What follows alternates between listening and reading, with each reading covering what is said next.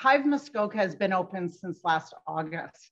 We've only been open during the pandemic. So I realized right away with my background in risk management and health and safety, that I needed to follow and exceed all the COVID guidelines that we've had. I've been through 4 lockdowns. One of them, I remained open legally under the Ontario Disabilities Act. So, and to be honest, I really did see, I think with a lot of us, that passports were going to come down. We've been talking about them for months.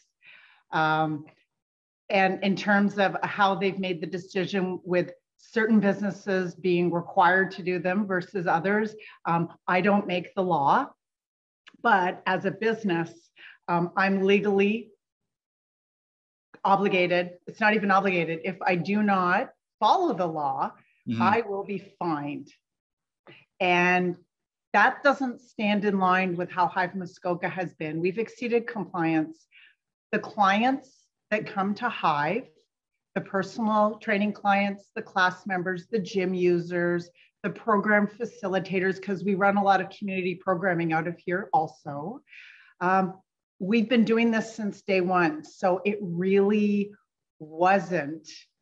it hasn't been an issue or a concern. It's just been, hey, could you validate this for me? It's been fine. 90% of the people that I have come into direct contact with, we've had great conversations. Not everybody has been vaccinated, but if they're coming through my door, as of yesterday at 6 a.m., they are double vaccinated or with a valid medical exemption as well. It's the people who have reached out to me on social media, who haven't been members of my gym, who have never set foot in this gym, who have never reached out to me directly, have been the most interesting. And I'd like to be as positive as possible and think that perhaps they're not being heard elsewhere. They see me as a community advocate, with somebody that does like to listen and hear and do things. And they want me to do something for them that it's not a choice. It is the law that I have vaccine passports at my facility. So I guess, what is it you're hearing from these people, Fyonna? What, and is it negativity towards you? Is it just negativity overall? What is the messaging that you're getting? Well, overwhelming. I'm receiving, or I have received, I've made the decision to block a lot of this as well. I have probably received between 8 and 12 texts or messages per week since Doug Ford made that announcement a few weeks ago, asking me if I'm going to do what Doug Ford has asked us to do. And my reply to that is always, it's the law. We, as a gym and our industry, because I can only speak to the gym industry, right? As a small business owner, I know restaurants are involved too. We're not being asked, we're being told. And we are being told consequences are in place if we don't follow this law. So there's a bit of bewilderment when people approach me, and people have approached me in restaurants. They've approached me at my son's school when I've gone to pick up my child and said, oh, are you going to look the other way when I come in? No. Are you going to pay my fine? Well, that's really not fair for you to ask me that. But you're asking me to break the law for you. Vaccination is a choice, and following the vaccine passport for my business at the current times, because mandates are of course always reviewed. And if things change, I'll be the first one to be involved with that with a big old smile. But it's the law, and I am following the law.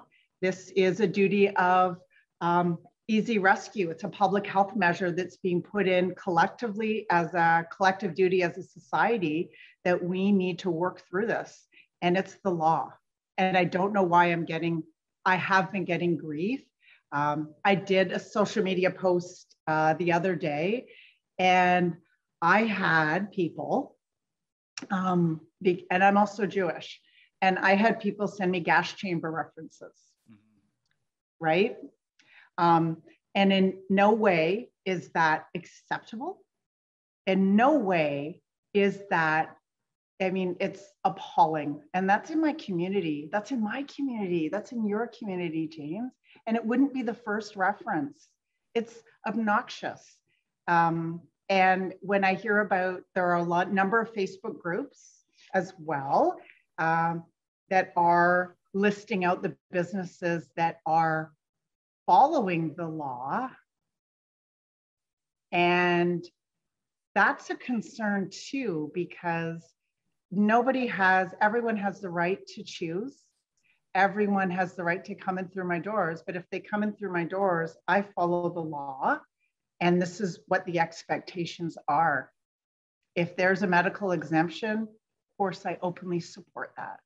And I will continue to follow mandates and guidelines as I have. I work with the health unit directly, and I have been since day one. And if people come and point fingers at me and name call, I'm not the person. It would be our political leaders. Fyonna, before I go on to the next question I have, I just want to affirm that, not being of Jewish heritage, I am absolutely disgusted by these comparisons to the Holocaust and things like that. Thank you. It's a disgusting behavior for anybody to bring that up. So I just want to affirm that with you, and I feel the same way as you about that. I'm sorry that you have to deal with that type of comparison, because there is no comparison there. No, and it's hard to have a conversation with somebody who would send something like that and then expect to have like a legitimately intelligent conversation about where they're feeling this. And it's a shutout, right? And I like to think that I'm very approachable, and I love to have conversations, and the more difficult conversations, the better. But I can't have a conversation about debating whether or not I can follow the law. Fyonna, I have a quick question about your employees. Now, obviously, this mandate in terms of patrons coming in, they have to be vaccinated, but employees do not at this point. A lot of businesses are looking at making that mandatory. There are obviously mandatory testings being done for employees, but what are your thoughts on that? Personally, as a gym owner, would you look towards that mandated vaccine for your employees as well? Well, isn't that a tough question? Because I think it really does.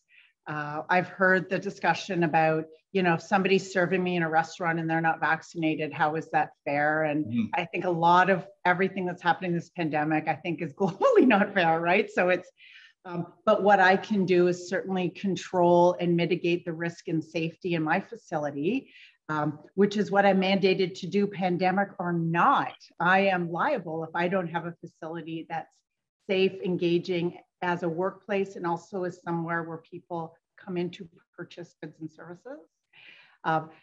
As it happens, my staff are all double vaccinated. We are doing personal training. We're doing classes. We do personal training in long-term care facilities where double vaccination was a requirement months and months and months ago. So I've been fortunate, and everybody coming through my door has to be double vaccinated or with a medical exemption. That is what I've had to do. And my personal opinion about vaccination or not, it's a business. So I follow the rules of the business, and I don't bring personal into this, which is why it's so bewildering when people do attack me or they bring up things about me, whatever, true or not. It's vicious, and the viciousness bewilders me. And I would say as well, if anyone wants to have a conversation with me about this, please reach out to me. I'm out there, please do. But if you're I can't debate rules, and I won't be name called. And I'm not going to name call you. It's a respect. It's a mutual respect. And I would expect that from you. You would expect that from me. So we can meet in the middle there. But if you're going to harass me and bully me in public, bully me in private, indirectly bully me through social media, I don't think that's a conversation. That's a confrontation. And that's not solving anything, is it?